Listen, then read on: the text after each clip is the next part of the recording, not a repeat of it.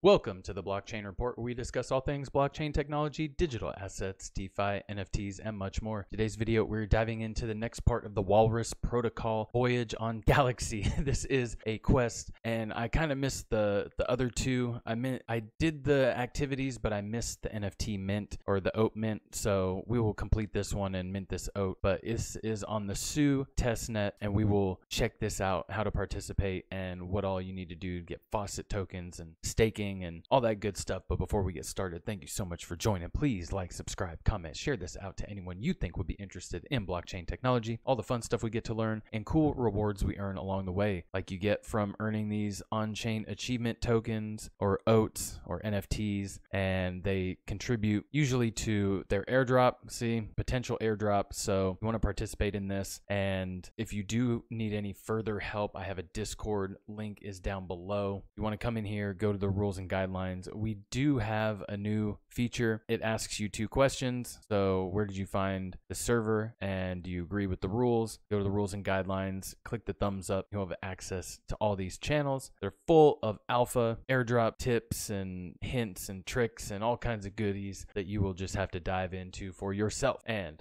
I appreciate all of you helping build this out and making it what it is. So thank you. And let's dive into the Walrus Voyager quest. So on this one, yeah, follow them on the socials, read this, and you can test your knowledge. So after reading the Learn article, test your knowledge, we will start. And I found this ACDB. So, what challenge did blockchain technology address in early peer-to-peer systems? A, managing data for long-term availability. This one's CDB, so streamlined architecture built specifically for storage. This is a feature that distinguishes Walrus from earlier decentralized storage solutions. So there's an architecture built specifically for storage. What are the key benefits? All of the above. And how does SU enhance Walrus's capabilities by integrating data stored on Walrus with apps? So there you go. And here you'll need to acquire SU testnet tokens from a SU wallet. I am using the nightly wallet. It's very convenient, and it works with a lot of different networks too. So very awesome to see. And you'll want to go here, copy this, and I will post the faucet pages. But here's faucetblockbolt.io, and you'll put your SU address and get your SU token. Also here, the SU testnet faucet, you can claim one from here as well. But I went ahead and got mine. As you can see in the nightly wallet, you'll want to click show testnets,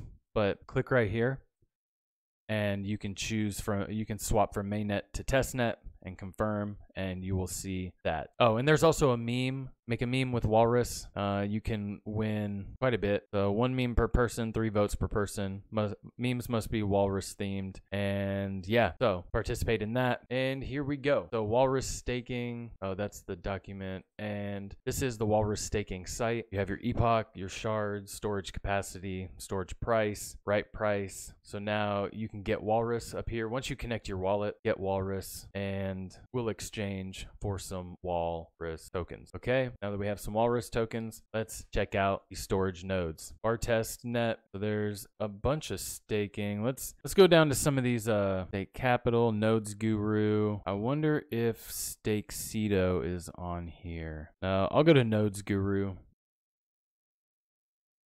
So, minimum stake amount is 1 wall. Okay, well, we're gonna have to wait on that. I'm trying to get more SU, but I guess I can't. So, let me see here. I want to see if they have a testnet for SU. Oh, really? Oh, they have the chain. Oh, really? Okay. So, pro tip, if you have a few dollars, let's see. Well, I thought I was going to be able to do that, but it doesn't have the nightly. Damn. Okay. So I guess we can't do that. Let's see. Is there another one? Let me see if I can find some in the faucets page on our Discord, which, by the way, I just got to shout out Cryptogenic for putting all this together. These are all kinds of testnet faucets. So claiming TIA, Barachain, BNB, Sepalia ETH, even some Bitcoin testnets. So thank you so fucking much. That's awesome. Okay, well, I guess we'll have to keep adding with the testnet tokens. So once you're able to accumulate at least 1 Walrus,